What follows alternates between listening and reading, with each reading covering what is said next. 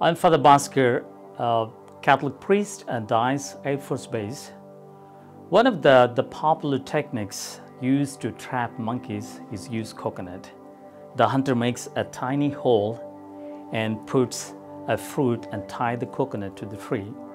When monkey comes, it sticks its hand into the coconut and grabs the fruit. Because of its fist, it cannot pull itself away from the coconut. It gets trapped. When hunter comes, the monkey tries harder and harder, but monkey remains trapped. It's just because monkey does not want to let go the fruit and release itself from the trap.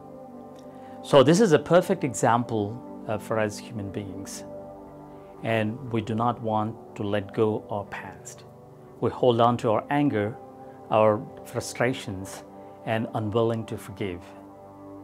And the moment we learn to let go of our past and sinful experiences, we welcome God into our lives, and we experience the joy and the love that God promises to each one of us. God bless you all.